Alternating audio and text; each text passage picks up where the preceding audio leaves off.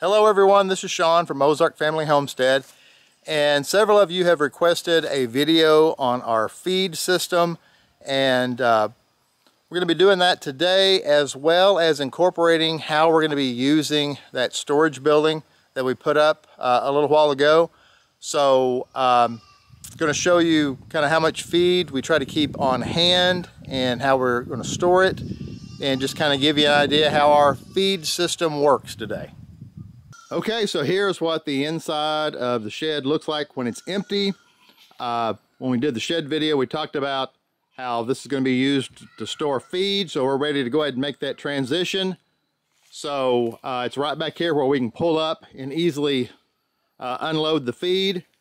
So here it is empty, and I'm going to go ahead and be putting the barrels inside and show you what it looks like with those barrels. Well, if you ever wonder how many 55-gallon barrels you can get in a minivan, apparently it is 6, and it was really difficult to get 6 in there, but believe it or not, I pulled it off. Even the folks at the UPS store was absolutely amazed that I was able to squeeze 6 of these full-size barrels in there and get them home. So I just wanted to show what this looked like in the van. Okay, so here are those 6 55-gallon barrels that Miss Lisa sent us. Can you believe those barrels fit in that van? How in the world? It was like a magic trick, but it actually worked. So I want to show you a little bit. These are food grade barrels. They're a really hard plastic. They have these rings on them that cause the lid, you can put the lid on and then seal them. So I went ahead and took one off so you can kind of see how this works. So you pop that off, and then you just got a lid, and you just kind of see inside the barrel. Nice clean barrel. So there's your lids if you just needed to just set a lid on there. But then they seal down, they'll lock down with this metal ring. So really super nice barrels. They're going to work great. I just wanted to show them while they were out and just how amazing. And now I'm going to arrange them in our storage shed.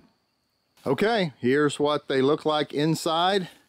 Those 6 barrels fit nicely in here. It's going to be, you know, cow feed as well as sheep and goat feed, and I'll come up with a system where we'll put the feed that we currently have on hand in the barrel, and then start putting new feed and just rotate the barrels so that you're always using the oldest feed.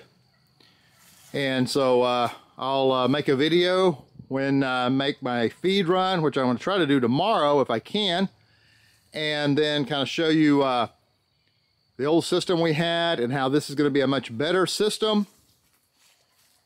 And looking forward to starting this much more efficient, much safer, a better way of sealing up the feed, keeping mice out of it, where we can just pull right up here. This is just an all-around better place to store the feed.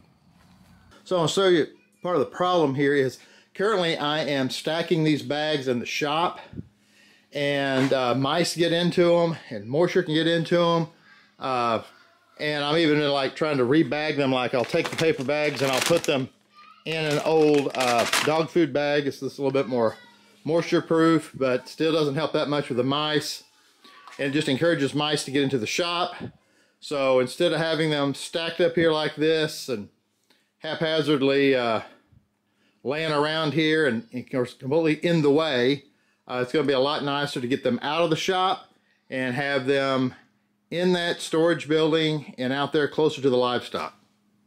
Okay, so to get started today, went and picked up some feed. I always do this in 2 loads. I go to one feed store and I pick up feed for the cow, and then another feed store I get everything for the goat, sheep, the turkeys, well, we're raising turkeys, chickens, rabbits, cats, dogs. So one feed store I get everything except for the cow. I'm just happier, and the price is better for the cow feed at another feed store. So shop around, getting the best deal. So behind me is 650 pounds of cow feed. I've got another 100 pounds that's in the cow shed right now. So try to keep about 100 pounds in the actual cow shed where the milking is, the milk stanchion. And then this is the storage that we pull from to keep that supplied. So we try to keep 2 months worth of feed in this, which is now going to be the storage building, which I'll be showing you. And I think because we're going to have more storage than we've had in the past, I think I'm going to up that and try to keep 3 months at a time on hand. Now you might be asking, why would I keep an extra 2 months? Because you never know what's going to happen.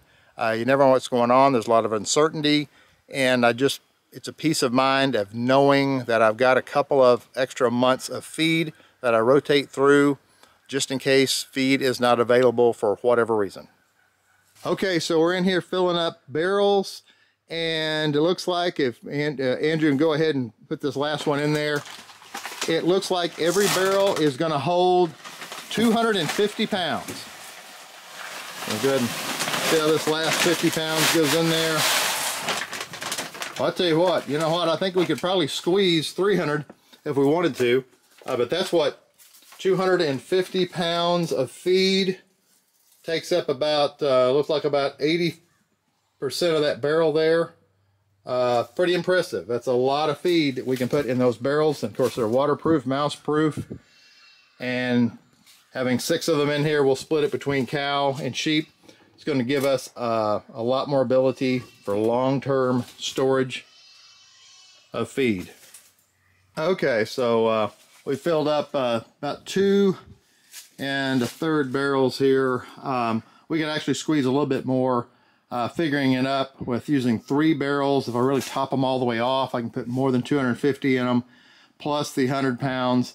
I can keep 900 pounds of feed, which works out great because I try to calculate it about 300 pounds per month. So I can start storing 900 pounds, and that'll give me 3 months worth. And what I'm going to do is the one that we're going to be pulling out of, I won't put the ring on it. I'll just leave the top on it where it'll just come off. And it's enough that nothing can get into it, but you can get it off there to get in and out of it. And then the other 2 for we'll go through that one, and then the following month use that one, then the following month use that one, and just rotate back and forth. And then the ones that are for the next 2 months, I'll go ahead and put the ring back on them and seal those up. Okay, so I just want to show you real quick our big pile of bags. We're not going to just burn these. What we do is we keep these in the barn, and then in the spring for the garden, we take these bags and we use them for weed barriers all over the place. So these bags will be reused. Got Abigail out here, and get her and David to take these bags to the barn where they go, and that way they'll be ready to be used this coming spring on the garden. Okay, I just got back from the other feed store, and just show you kind of the buffet, wide variety of feeds for all these other different animals. So today what I ended up getting, in addition to all the cow feed I showed you earlier, now I've picked up, this would be 250 pounds of sheep and goat feed. This is a 50-pound bag of cat food for the barn cats. And I got 150 pounds of scratch and 50 pounds of layer pellets, and I just take that and I mix it together for the chickens. And then come around here. I've still got those turkeys I'm finishing off. I was buying a lot more than this, but I think another 100 pounds of game bird is probably all I'm going to need until those turkeys are butchered. I got 50 pounds of rabbit feed, and only got 150 pounds of dog food. Normally I get 200 pounds, but this month I only needed 150 pounds. I kind of had a little bit of a surplus. That happens. Seems like it, depending on the month, sometimes usually I buy 4 bags. Sometimes I have to get 5, and this time I only needed to get 3 to fill everything up. So that just kind of varies. So this kind of give you a look at what it looks like in that van. Everything except the cow feed. And sometimes it's more than this. When I've got a bunch of meat birds, I'll have quite a bit more of like meat maker for those birds. But this is just kind of a typical month of the grocery haul for the livestock. Okay, well, so that was give you a little bit of an introduction of how we deal with feed issues and our new way of storing feed with this storage building. Janice always, with her grocery hauls at the end, goes over the amount. So I'll go ahead and tell the amount. I budgeted $400 this month for feed, and I think I ended up with about $3 and change when it was all said and done. So I spent, I think, about $397. That's on the low end. Usually probably $450 to even $500 sometimes a month when we got the meat birds. Winter coming up, that'll change things up as far as chickens because they will not have, they free range, but they won't have as much to eat. And you know, the cows, sheep, goats, they are not 100% grain fed. They pasture, they graze, but that's pretty much over with at this point, especially with the dry weather. So they've been eating hay bales. So I've got bales of hay for them, and then the grain is a supplement. So yeah, we don't feed them 100% grain like I think some people do. I would like to point out, as far as this project out here, how much you, the viewers, are really helping us. The YouTube channel, this storage building came from a sponsor. There's another video about that. That was a blessing. Miss Lisa blessed us with these barrels, which was a huge blessing to store this feed. And I would point out even the foundation of this building that I built with concrete blocks and those paver stones and some gravel came from Home Depot, which we have had viewers generously give us gift cards to Home Depot. So everything about the project today, all the infrastructure helping us with the feed, you, the viewer, have played a critical role in helping us get things accomplished here, just making things way better. We appreciate it and want to keep making videos and show you the how things are progressing here on our homestead. Hope you liked today's video. It's a little bit different. If you haven't subscribed, please do so. Give us a thumbs up. And until next time, thank you for watching Ozark Family Homestead. Bye-bye. Thanks for watching Ozark